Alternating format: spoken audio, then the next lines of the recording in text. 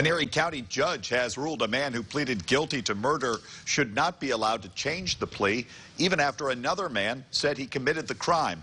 John Poole Jr. pleaded guilty to the February 2017 stabbing death of his friend Robert McCarthy inside an East 9th Street apartment. Police think he later came back to the apartment to set the victim's body on fire to hide evidence.